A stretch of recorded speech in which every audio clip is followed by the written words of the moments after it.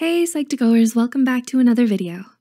Before we start, once again, we would like to thank you all for the support that you've given us. Psych2Go's mission is to make psychology and mental health more accessible to everyone, and you help us do that, so thank you. Now let's get into it. Do you always find yourself stressed out and overwhelmed? Not sure if you're falling into bad habits that hurt you and destroy your chances of finding lasting contentment? These habits tend to fly beneath our radars because we're unaware of the damage they do to our mental health, such as the increased risk of depression and anxiety. So, to help you take your power back and stop this negative cycle, we've made this video to help you recognize 6 habits that may destroy your emotional well-being. Number 1, suppressing your emotions, especially anger. Do you push away your feelings in hopes that they'd eventually go away? While it may seem convenient at the time to ignore that sadness or anger inside of you, suppressing your emotions can actually do more harm than good in the long run. According to the anger management coach, Dr. Schinnerer, anger has been linked to low self-esteem, depression, obesity, high blood pressure, and more. So the emotions you refuse to acknowledge and confront may later manifest itself into worsening physical and mental problems. Number 2, letting the stress get to you and letting it pile up. What do you do when you are stressed? Similar to suppressing your emotions, stress can find a way to get to you. Letting your stress levels get out of control by not expressing it or by overanalyzing your situation can be an unhealthy habit.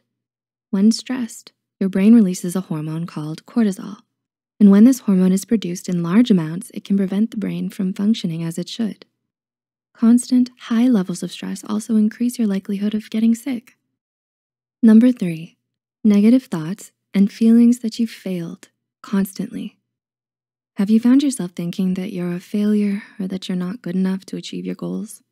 Constantly having these negative thoughts plague your mind can become very harmful to your self-esteem and emotional well-being. You may find yourself unmotivated to set any goals or to attempt to complete any task because you've started to fear that you're not good enough. So it's important to recognize when you're having these negative thoughts and to consider talking to a mental health professional if it gets worse.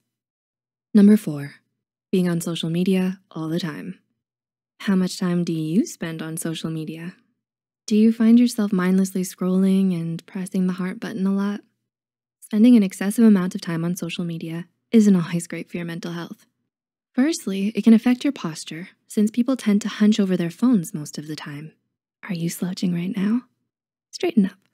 Secondly, you may end up comparing yourself to what other people have put online, which may affect your self-esteem and cause a cycle of negative thoughts to plague your mind.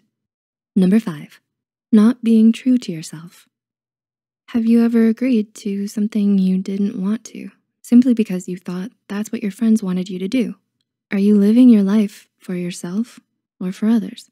Maybe you want to avoid conflict or to please the people in your life, but by constantly doing what others tell you to do, you may end up suppressing your own needs and wants, which can be devastating to your emotional well-being in the long run. And number 6, bad posture. Do you tend to hunch over your desk when you're working or when you're scrolling on your social media newsfeed? According to a study in the Journal of Behavior Therapy and Experimental Psychiatry, upright posture can have a positive effect on your emotional well-being, such as by reducing fatigue. The preliminary study's conclusions suggested that adopting an upright posture may increase positive effects, reduce fatigue, and decrease self-focus in people with mild to moderate depression.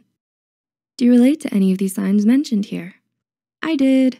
Tell us about it in the comments below. If you enjoyed this video, please like and share it with others who may find it helpful too. Don't forget to hit the subscribe button and notification bell icon so that you'll get notified every time Psych2Go posts a new video. All the references used are also added in the description box below. Thank you for watching, and we'll see you in our next video.